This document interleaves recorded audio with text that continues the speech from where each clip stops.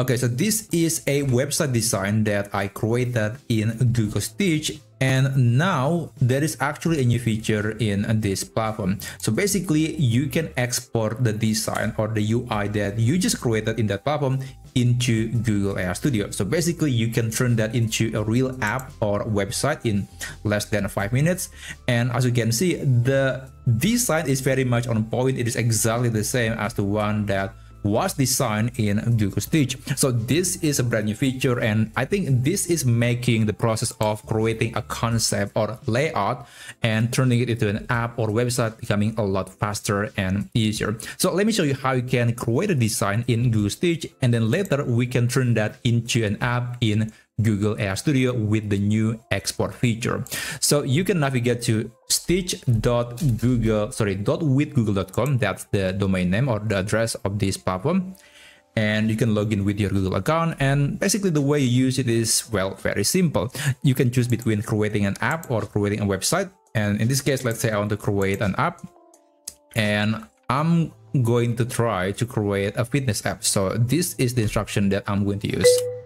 Generate a fitness app with black and orange color palette. Yeah, it's very simple. It's just an example. And here you can choose between rapid or pro. I'll select pro and send the message. And of course, you can make the description to be as detailed as possible. It is actually a good practice, but again, this is just an example because I just want to create as quickly as I can, and then we can turn that into an app or website in AI Studio. Okay, it is still okay. It is asking me. I guess I'll just answer with yes. And now it is generating the UI. So it is just the UI. It is not yet an app. So that's basically the goal of Google Stitch. It is only for creating what the website look like, but for everything that is behind the scene needs to be created in Google AI Studio. So I guess this will take about a minute or so. So I'll just keep on and show you the result. Okay, so this is what the UI design look like. Honestly, that looks great. And of course, you can always iterate the process. You can tell AI about the aspect that you want to modify in the design, but I'm not going to talk about that. I have made a video on how you can use Google Stitch in more detail. You can check it out on my channel.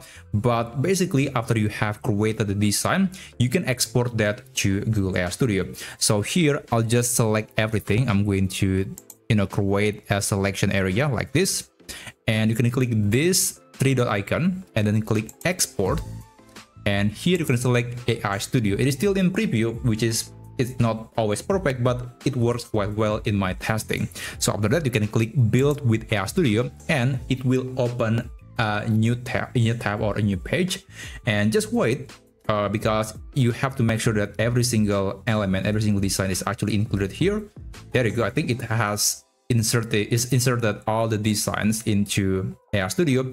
After that, you can click build and just wait for the Gemini model to turn that concept or design into an actual app or website. So this will take even longer, but usually can be done in less than 5 minutes.